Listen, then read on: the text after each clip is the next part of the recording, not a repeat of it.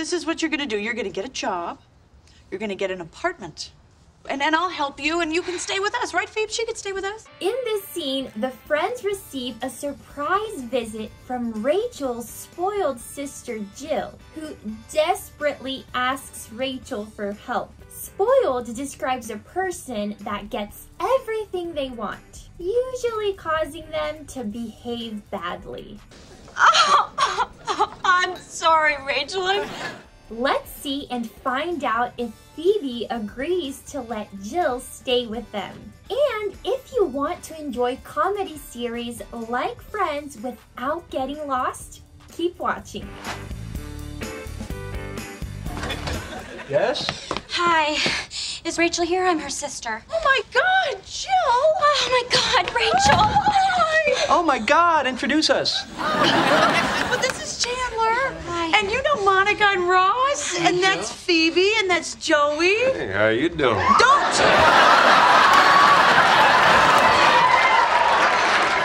Honey, what are you doing here? Which sister is this? Is this the spoiled one or the one that bit her? Daddy cut me off. Never mind, I got it. And you know what I said to him? I said, I'm gonna hire a lawyer and I'm gonna sue you and take all your money and then I'm gonna cut you off. Wow, what did he say? He said he wouldn't pay for my lawyer. And then he told me to come here and learn about the value of money from the one daughter he's actually proud of. Did you hear that? My dad's proud of me. Your dad's proud of me. Rach. Oh, yes, right. Wait, honey, so what did you do that made Dad cut you off? Yes? Hi. Is Rachel here? I'm her sister. Oh my God, Jill! Oh my God, Rachel! Hi! Oh my God, also known as OMG for my internet friends, is perhaps the most common English expression to express emotion. This emotion can be positive or negative. Intonation and context will tell you which one is which. In this clip, it's surprise and it's pretty positive. But in this next clip, it's a little different. This is a safe building. There's nothing. So that was clearly negative and with a little desperation. Yes? Hi. Is Rachel here? I'm her sister. Oh my God, Jill! Oh my God, Rachel! Hi! Oh my God, introduce us. Introduce has a couple of different meanings, but here it means to present someone to someone else for the very first time. In this scene, this is the first time that Rachel's sister Jill meets Chandler, Phoebe, and Joey. She already knew Ross and Monica because when Rachel was younger, she was friends with them. Oh my God, introduce us. Well, this is Chandler. Hi. And you know Monica and Ross. And that's Phoebe. This and that are both demonstrative pronouns. This just means that it's a pronoun used to point to something specific. The difference between this and that is the distance between the speaker and what they're referring to. We use this when referring to things that are close to us, while we use that for things that are far from us. In this scene, Chandler is near Rachel, while Phoebe is far away from Rachel. This is why she uses this for Chandler and that for Phoebe. If you know someone, then that means you're familiar with them. In other words, you've met them before. For example, okay, people, tomorrow morning, 10 a.m., Santa's coming to town. Santa! Oh my God! Santa here? I know him. I know him.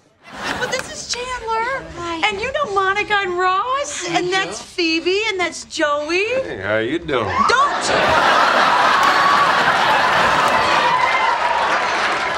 how you doing is the informal variation of the greeting, how are you? So instead of simply saying, how are you, you can say, how you doing? But on Friends, how you doing is Joey's famous line used to flirt with girls. His intonation is also different. It's very flirty. It's not, how you doing? It's, how you doing? You've never asked a guy out?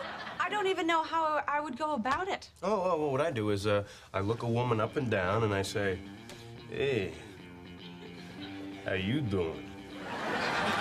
This explains why Rachel reacts so badly when Joey says this to her. She does not want Joey flirting with Jill. That's why she says, Don't! Don't is the standard contraction for do not. And when don't is said by itself, it's actually a command not to do something. Like in this example. Don't! That's my ice cream cone. And that's Joey. Hey, how you doing? Don't!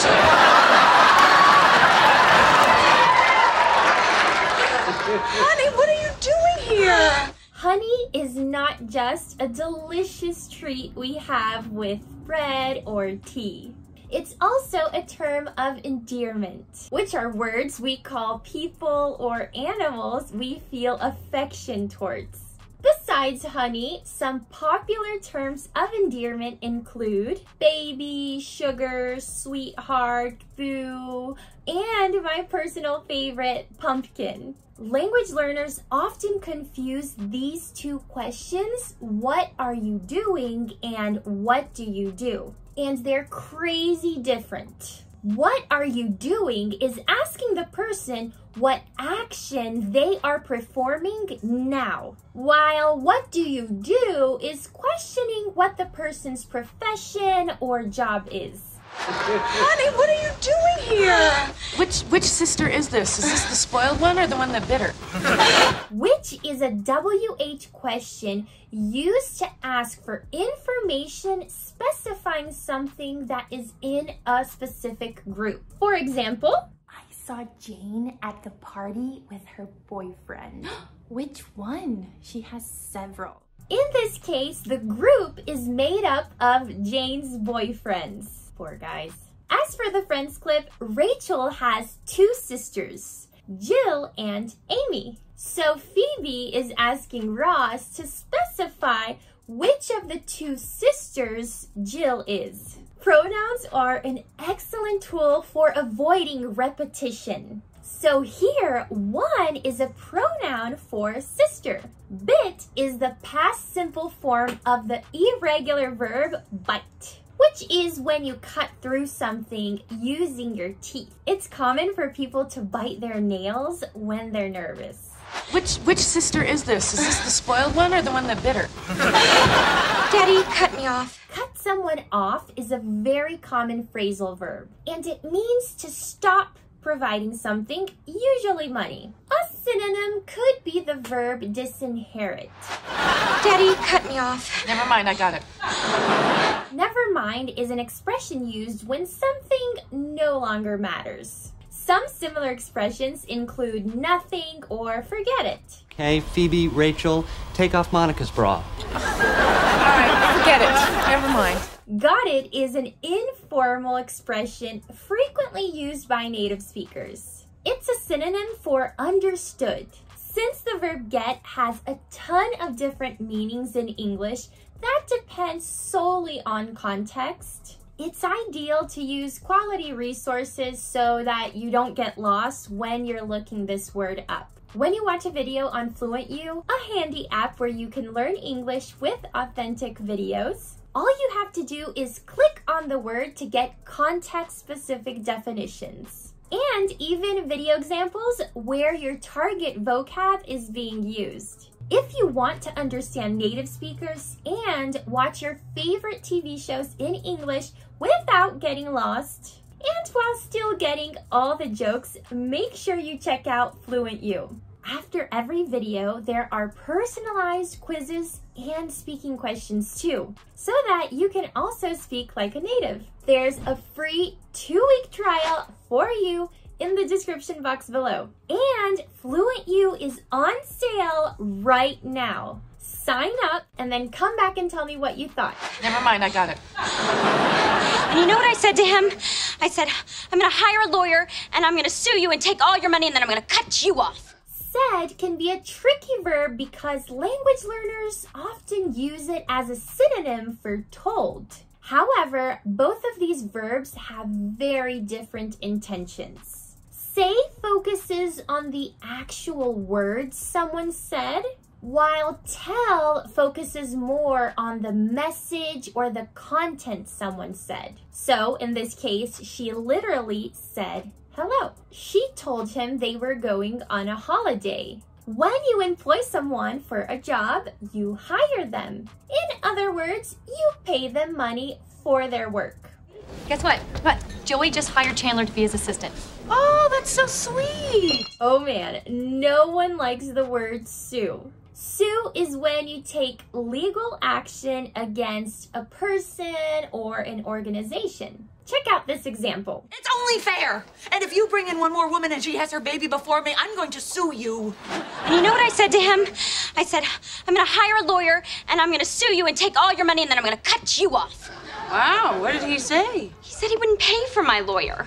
One thing I want you to notice here is that when we retell what someone said, otherwise known as reported speech, we usually need to backshift the verb. Backshifting is when a verb tense is shifted from the present form to its past form, or the future form to its present form. So you always go one step back. But it does not happen in all reported speech. What Rachel's father literally said to her was, I will not pay for your lawyer. So when Jill reports this to Rachel, she backshifts. She changes the verb from won't to wouldn't. Backshift. Wow, what did he say? He said he wouldn't pay for my lawyer. And then he told me to come here and learn about the value of money from the one daughter he's actually proud of. In this context, value is the importance, worth, or usefulness of something. Jill and Rachel's family are rich, therefore Jill is spoiled.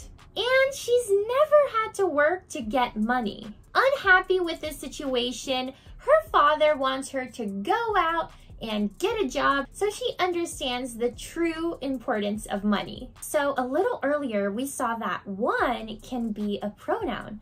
But look at this, the one daughter. Here, one is not a pronoun, it's actually an adjective. It's a synonym for the adjective only. So Rachel is the only daughter that he's proud of. Huh, that's not good to tell your daughter. But what is proud? If you're proud, then you are super satisfied with something or with someone. So proud of Joey. I can't believe he's going to be on Law & Order. I know.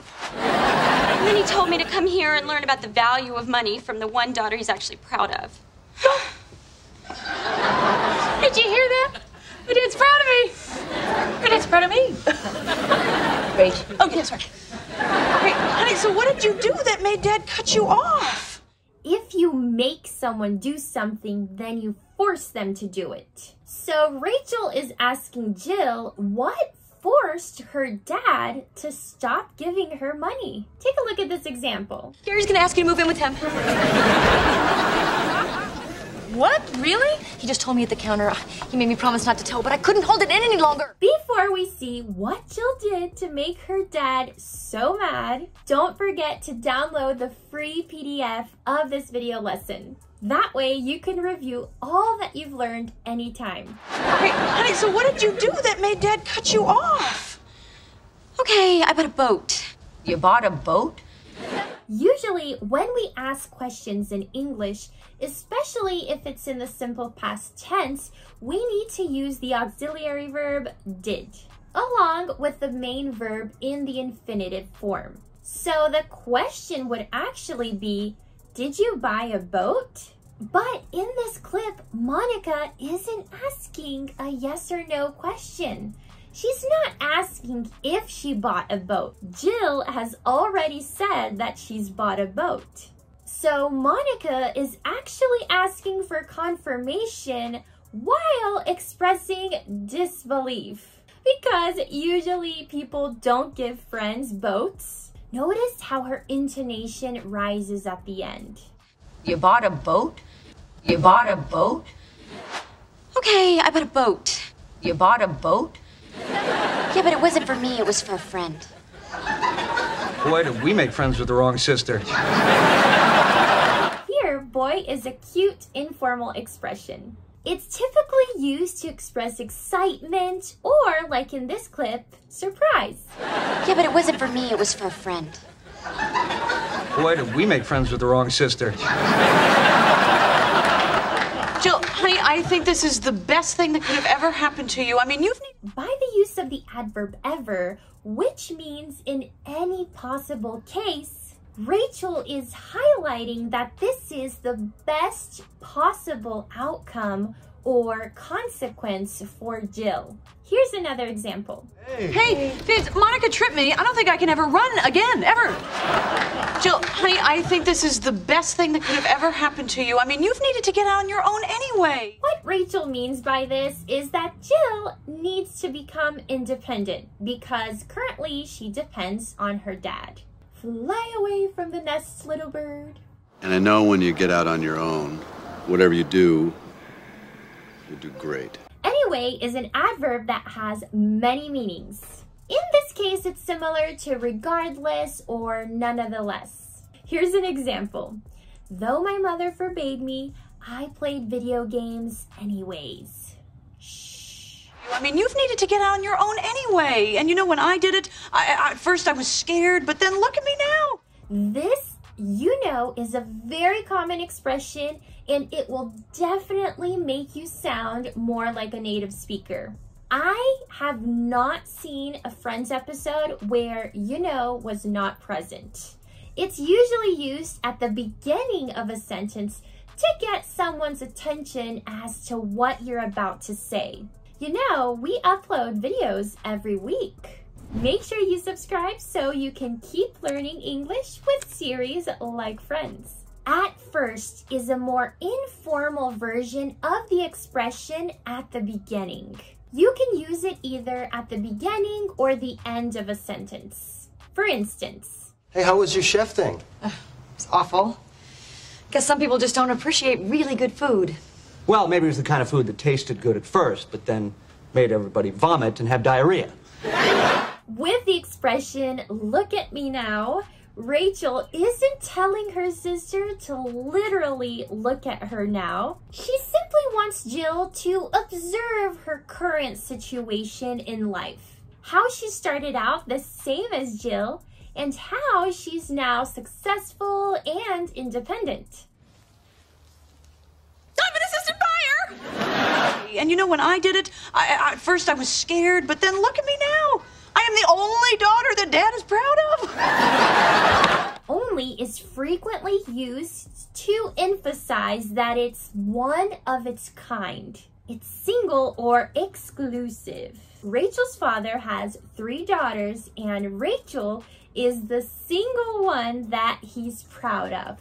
That's so mean. Here's another example. Coffee is the only thing I drink. I am the only daughter that Dad is proud of. Okay, well, this is what you're gonna do. You're gonna get a job. You're gonna get an apartment. Gonna is the informal version of the future verb tense, going to. It's frequently used to talk about plans. Here, Rachel is talking about all the plans she has for Jill, like obtaining a job and an apartment. You're gonna get a job. You're gonna get an apartment. And I'll help you, and you can stay with us, right? Stay can mean for you to literally remain in a certain place or position. But if you stay with someone, like in the case of the clip, that means you either remain at their house as a guest or you live there but temporarily, which would be the case for Jill. I really appreciate you guys letting me stay here. Not a problem. And I'll help you, and you can stay with us, right, Pheobe? She could stay with us. Of course, yeah. Oh, that's so great. When right is in a question, it's frequently used as an interjection to ask someone if they agree with you. Take a look at this example clip. What we did last night was... Stupid. totally crazy stupid. What were we thinking? I'm coming over tonight, though, right? yeah, definitely. Of course is an intense way of agreeing about something. So instead of simply saying yeah or sure, you can say of course if you feel really strongly about it. For instance, hey, do you want some chocolate? Of course. Did you say chocolate? Chocolate? Chocolate! Right, Phoebe? She could stay with us? Of course, yeah. Oh, that's so great. Okay, I'm really gonna do this.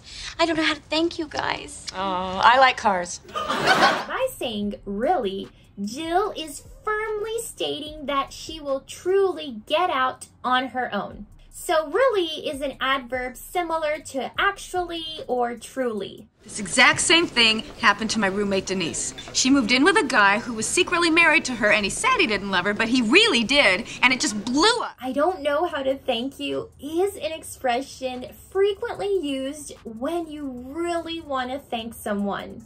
Usually when they're helping you or doing you a favor in any way.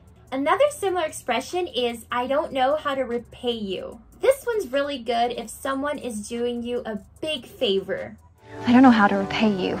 So by saying I like cars, Phoebe is very humorously, indirectly making a suggestion to Jill, asking her to give her a new car. What's a car to someone that gives boats away anyways?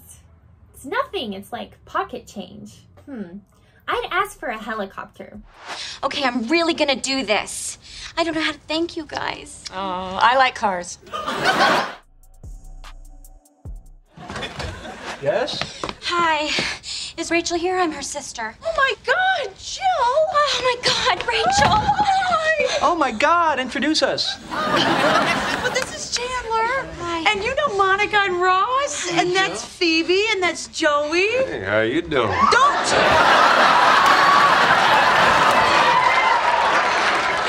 Honey, what are you doing here? Which sister is this? Is this the spoiled one or the one that bit her? Daddy cut me off. Never mind, I got it. And you know what I said to him? I said, I'm gonna hire a lawyer, and I'm gonna sue you and take all your money, and then I'm gonna cut you off. Wow, what did he say? He said he wouldn't pay for my lawyer. And then he told me to come here and learn about the value of money from the one daughter he's actually proud of. Did you hear that? My dad's proud of me. My dad's proud of me. Rachel. Oh, yes, right. Wait, honey, so what did you do that made Dad cut you off? Okay, I bought a boat. You bought a boat? Yeah, but it wasn't for me, it was for a friend. Boy, did we make friends with the wrong sister. Jill, honey, I think this is the best thing that could have ever happened to you. I mean, you've needed to get out on your own anyway. And you know, when I did it, at first I was scared, but then look at me now. I am the only daughter that Dad is proud of. Okay, well, this is what you're gonna do. You're gonna get a job. You're gonna get an apartment. And I'll help you, and you can stay with us, right, Phoebe? She could stay with us. Of course, yeah. Oh, that's so great. Okay, I'm really gonna do this. I don't know how to thank you guys. Oh, I like cars. In this video right here, Monica and Chandler talk about what to do with Rachel's bedroom. And I have to say, I'm definitely on Chandler's side. Even though Chandler is super rude when he mocks Monica. Don't know what mocks is? Watch the video to find out.